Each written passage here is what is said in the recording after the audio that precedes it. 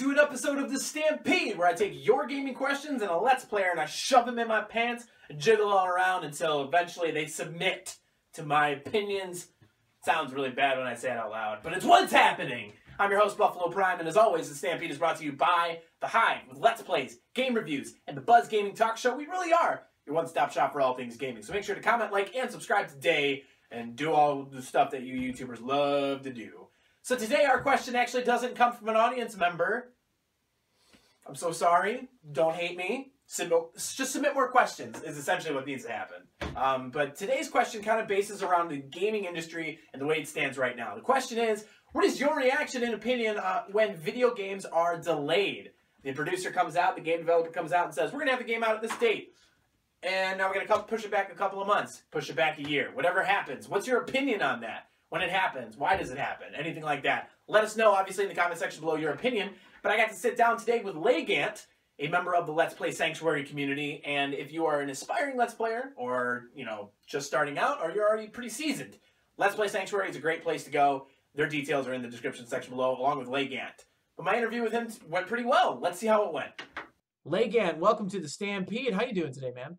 I'm doing great, although I'm questionable about being sloshed around in your pants. Well, it's happening, so... Okay. I have tight pants, too. I don't know if you've seen my pants, but they are tight. So you were... Yeah, no, I borrowed them the other day, so... Yeah, good. Pretty well, yeah. You're going to get a lot of thigh in your face, but I have good thighs, I've been told. Okay, yeah, I'm good with that. Anyway.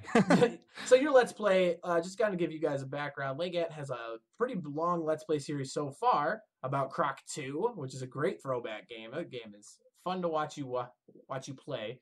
And then Hearthstone, obviously you have a guilty obsession over that game, and it definitely shows in your channel. And a couple of vlogs as well. That's something, fairly new, it looks like, for you. So tell us about your channel.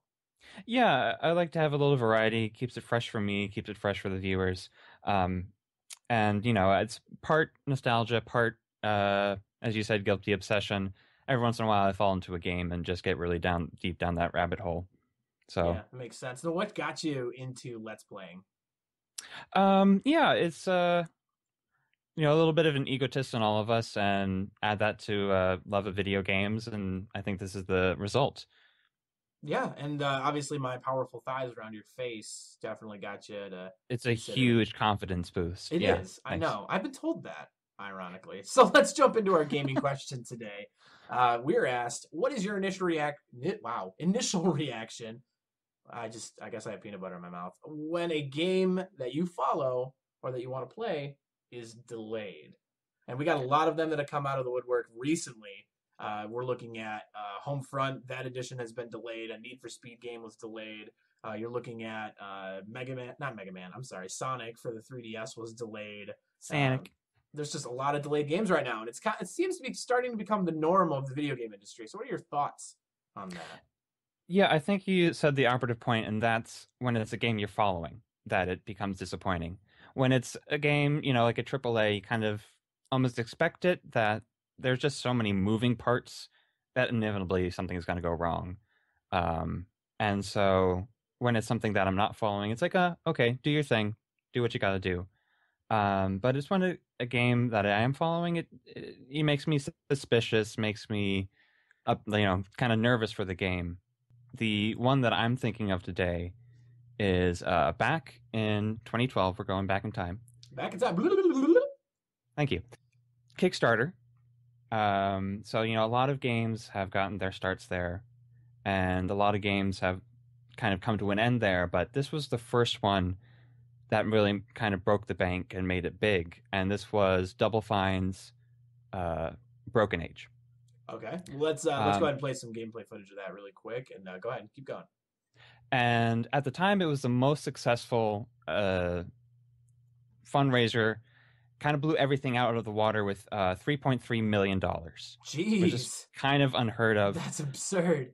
Right. Everyone was like, okay, I guess people really want this sort of thing. It's, the standard point-and-click adventure of sort of the 80s and the 90s with a lot of the humor, a lot of the spirit, very similar gameplay. Yeah.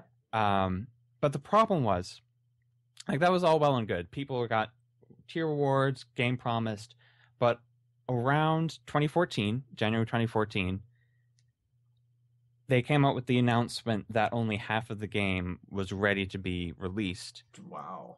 And that they were going to release that to earn more money to make the rest of the game. So $3 million wasn't enough to complete. Was not enough. Oh, jeez, Pete.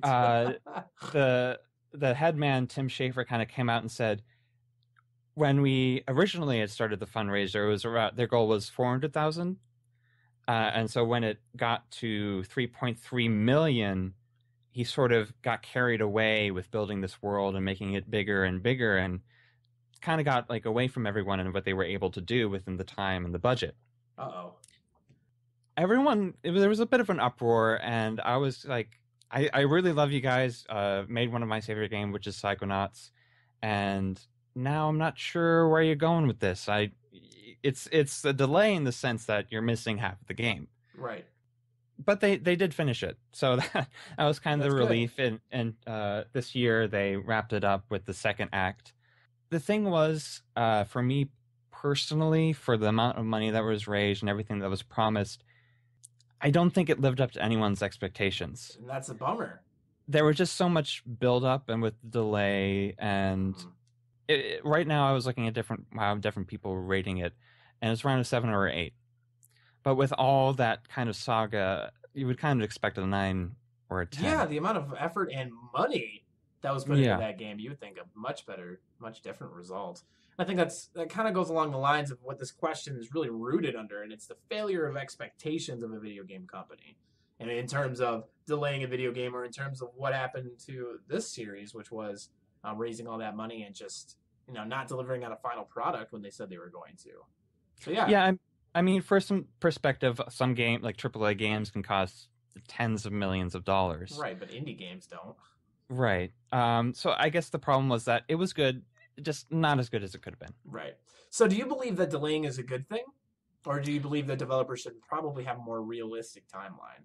I think that's the key. I've read a lot of, I don't know if you've heard of it, The Trenches, which is both a comic strip, and people who work in the video game industry can submit their stories, their horror stories. Okay.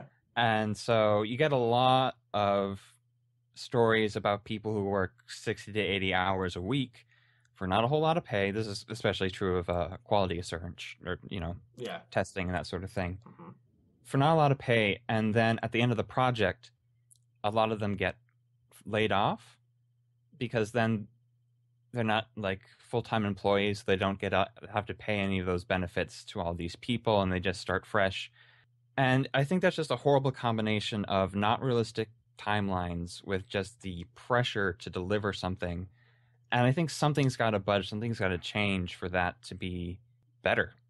Well, and I think you look at the way that the industry is right now, and the majority of the companies that are dealing with what you just explained, having a large staff that works on these big titles, are the big companies, EA, Activision. You're looking at larger companies like that, where certain other genres are giving realistic timelines. I mean, you look at the Order 1887 or 82 or whatever the fuck that is, but that game obviously didn't live up to the hype that it delivered, but that was like a 7 or 8 year developing cycle, and they made that very public. And there are other games that have succeeded on giving a large time frame, saying at some point this game will be done. I mean, Kingdom Hearts 3 has been in the works for probably 2 or 3 years now with no end in sight. There are developers out there that are patient, and it's the ones that aren't the Need for Speed, the Nintendos. Not to bash on Nintendo, but I like to do that. And it's just these expectations aren't being met. And what's your first reaction when you hear a game's delayed? Just kind of like, come on, guys. Either get it right in the first place. Don't get our hopes up, I think is what it boils down to. Mm-hmm. It's like, I want to play this game now. I think, well, I mean, that might be a problem with our generation if you want to go into that territory. Now, instant gratification.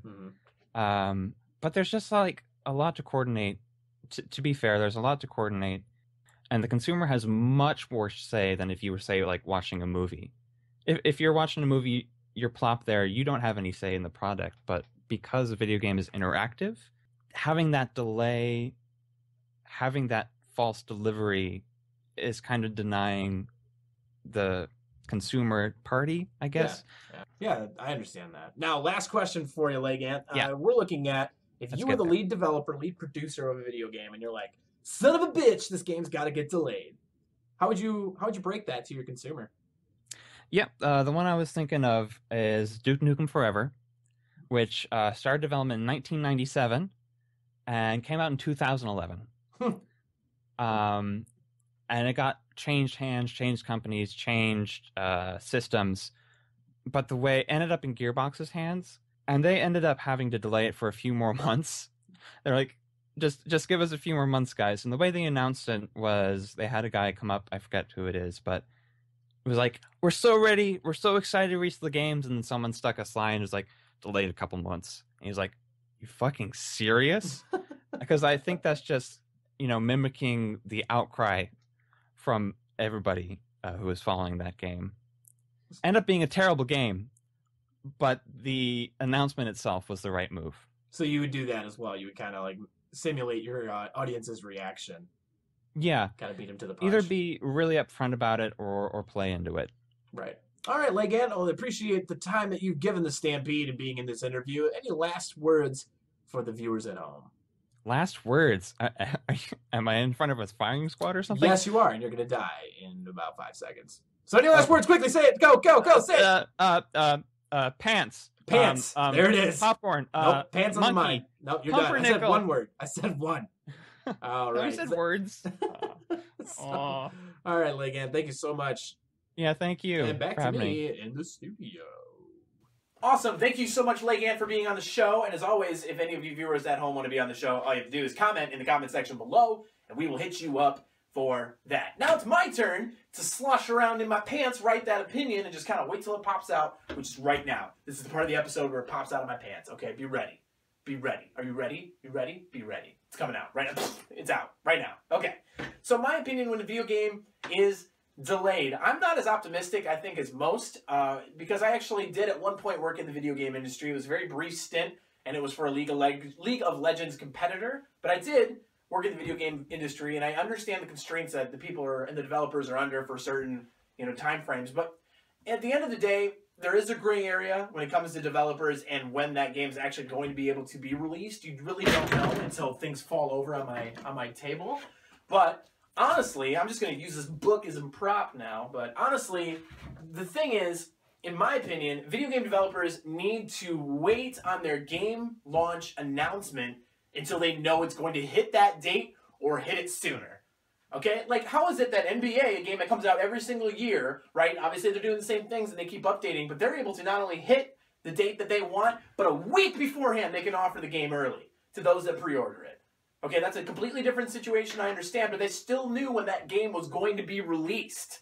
Okay, I think game developers need to hold off on their announcements until they know for sure that game's going to be done. Right then and there, that's the game, and that's the date that it's going to come out. Okay, when you do it prematurely, that's when you run into issues where you have to delay the game. And obviously, no things happen, but in the general concept of this question, I think developers need to wait. So I am not happy when I see a game delayed. Not at all. I don't think I've ever been happy that a game's delayed. The next question is delaying video games a good thing? And in the sense of it, if you're kind of looking at the way I approached the first answer, I don't think that delaying a video game is ever a good sign. Okay, in my opinion, it's not a good sign. It means the developing team hit some kind of roadblock that they didn't foresee and have to get around, or the developing team isn't as strong. It's never a good sign when a game can't reach an outlined, announced date. That means that whatever faith they had in the game and the developing team failed. There was some level of failure in the production cycle. So I don't see it as a good thing, unfortunately. Is it necessary? Yes. I don't think you should ever release a broken game. Okay, don't get that misconstrued. I'm not saying they should hit a deadline if it's broken. I'm saying they should have realistic expectations of how that developing is going and wait to announce the game until it's ready to go, until they know for a fact that they're going to release a product they're going to be proud of on a certain date. But do not release a broken game. I would rather see delayed games than that. But is it a good thing? No. In my opinion, it's not. And I'd love to hear your opinions. I haven't done any research prior to where I'm sitting right now on how many games were delayed and actually turned out to be really good games. Okay? But I'd love to kind of get some insight on that statistic. And the final question was, as a developer and producer, how would I announce to you, the gamers, that my game was being delayed? Oh, man, I love Laig-anT's answer of being funny. I think that's a great approach because I think humor really does appeal to the gaming industry. on a lot of different levels. So I think humor is a good way to go about it. I would say giving some stuff, maybe, you know, offering, you know, to those that have pre-ordered the game, kind of going along with the acceptance of the pre-order movement, and whether you accept it or not, or whether you like it or not, it's there. Anybody that's pre-ordered my game and is experiencing the delay, maybe I give them the first DLC for free, or maybe I give them an in-game item for free, something along those lines. And then maybe I offer an additional bonus item when it comes to the game itself. Like, I'm sorry for all of you that have, you know, this game is being delayed for. If you buy the game brand new on game release night, I'll have a, you know, midnight release or a day one release package that has an in-game item as an apology for the delayed game. Because I don't want to give something that the game is just going to inherently have, because I want to apologize to those that have actually been patient and actually want the game, not the consumer base that is just going to pick up the game later or doesn't have an opinion on my game or isn't following it. I want to apologize to the people that have. Because for the people that haven't, it doesn't matter. But for those that have followed it, day one, pre-ordered it, they want it, that's the people you have to appeal to. So let us know what your thoughts are on that gaming question. And as always, thank you for stopping by in the Stampede. If you have a question that you want to see asked in future episodes, comment section's where it's at, man. Comment section's the golden land for us. So thanks again. Buffalo Prime here, and I'm out.